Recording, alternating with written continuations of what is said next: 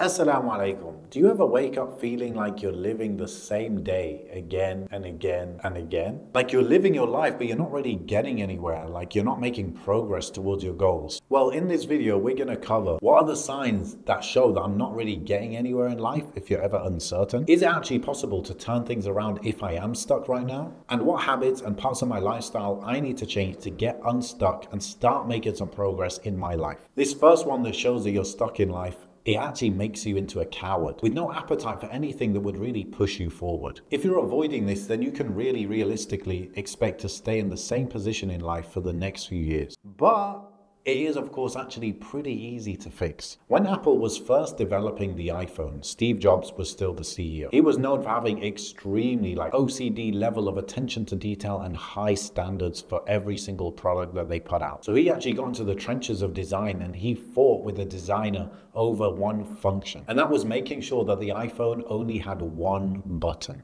That front button that used to be there, that's now gone. He was certain in his head that this was essential for his vision of what the iPhone was going to be. And it was actually revolutionary when it came out. But the designers actually thought it was impossible and it's too new, like no one's doing this. We don't have to put in all the work to get this done. He pushed it forward. He forced them to question what was possible and what wasn't. And the result was a phone that came out and changed the entire industry. And if it was like all the other phones that came out and it was pretty good and it had an app store and all of that, but it still had all those buttons like BlackBerry did, maybe it wouldn't go on to be that leading product that changed the industry and in 2023 made Apple $200 billion.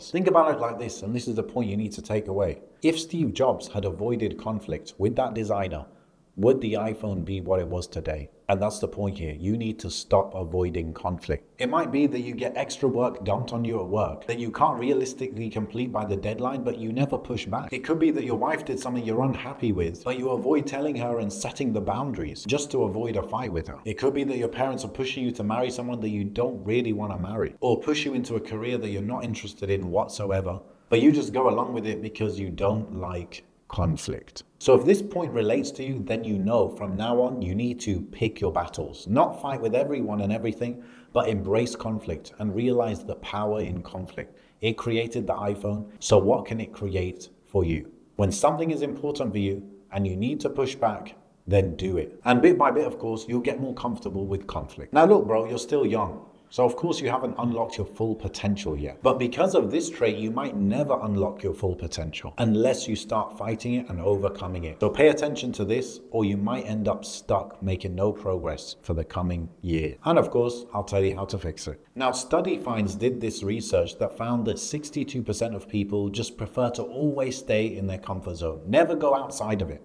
I guess the others also, they'd like to be in the comfort zone, but they're willing to step out sometimes.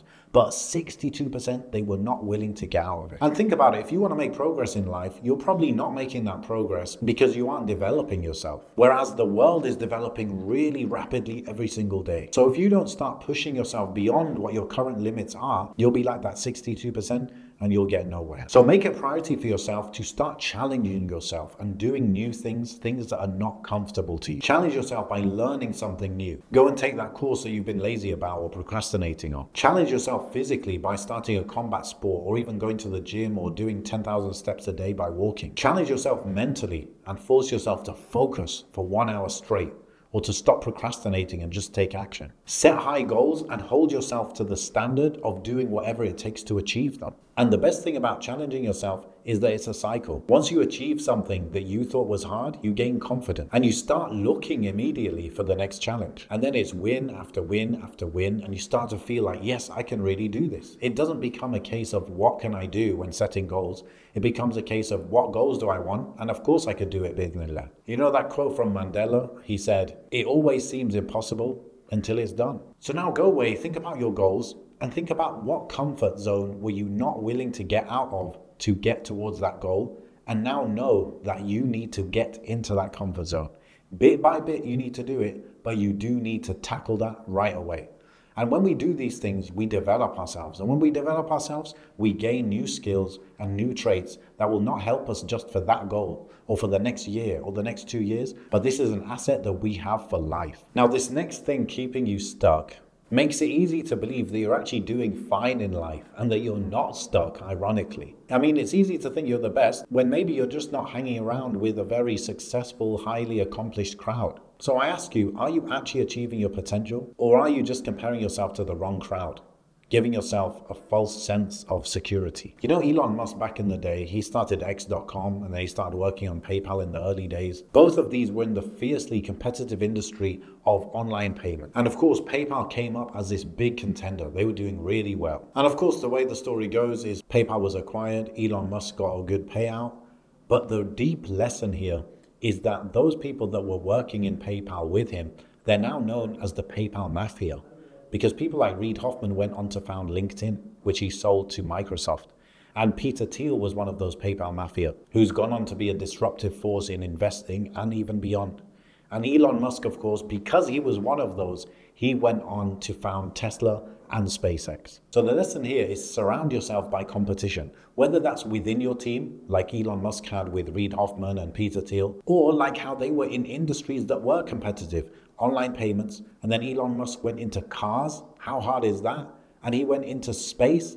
How hard is that? But he wasn't avoiding competition, he was competitive. And that's what you need to develop to get unstuck. So develop this spirit, have this discontentment for the state that you're in or that the world is in, and fight. Fight against Shaitan because of what he's doing to your brothers and sisters. Fight against other enemies. Fight against yourself and how you could do so much better, but you're not achieving it. Have this competitiveness and fight against the forces out there. Okay, if you avoid this next one, then it's a really true sign that you're not really getting anywhere in life and you're stuck right now and you need to do something about it. This is something that I struggled with. Maybe I'll still struggle with it. Who knows? I think a lot less now, alhamdulilah.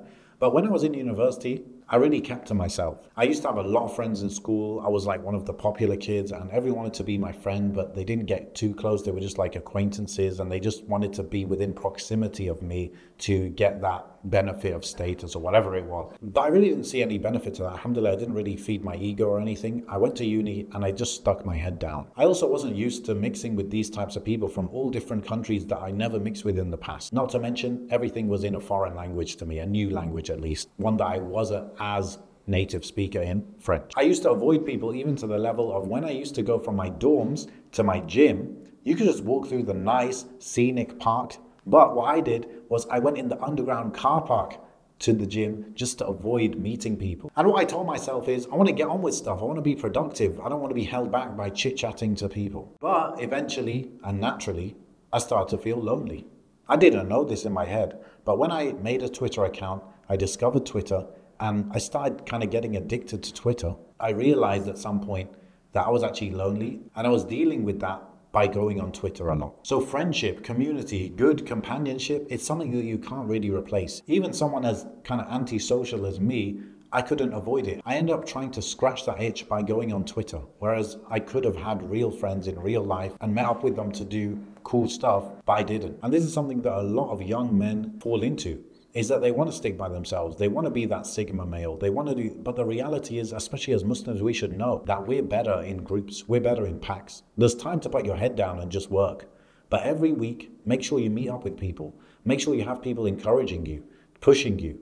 Go to the gym with people, do this walk with people, trekking, whatever it is. You can have your solo missions, of course, but you need some missions every now and then to be with other people, especially if those people, they're productive, they're ambitious as well, and they can push you. That's really what you need. And that's what we have at the front row, of course. So avoiding community in general is a bad habit to develop, especially as a Muslim. They offer you practical advice and support, and let's be real, they offer you emotional support, even if you don't realize it yourself. They also connect you with like-minded brothers and even mentors that'll push you 10 years ahead of where you would be if you were alone. Not to mention the benefits of general networking, learning from each other, getting opportunities from each other. All of this can only happen if you're part of a community. So if you're already in a position where you're kind of part of a community, a good network of people, then make sure you take advantage of it and you really embrace it. And if you're not, then try and put yourself in a situation where you can build communities, you can build your own network by meeting good brothers who are also ambitious and on the deen like you. So go to the masjid regularly and get to know people there. Go to an MMA gym.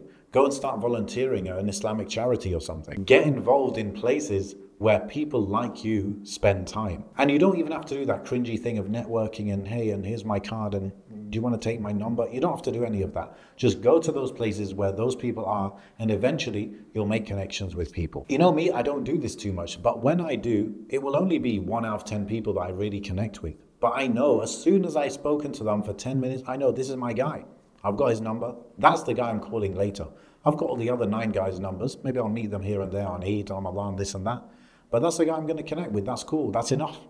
That's enough. You don't need too many people. But just sticking to yourself and avoiding people, that is really going to hold you back. Now, if you're trying to get unstuck in life, then it's very likely that you're looking to do something like get married maybe, or start a business. And for those, I've got 2 playlists, 1 for each. So just click on the playlist right now and start watching all the videos I've put together on all the best things that I know on those topics. Check them out right now and let me know how you find them in the comments. Assalamu alaikum.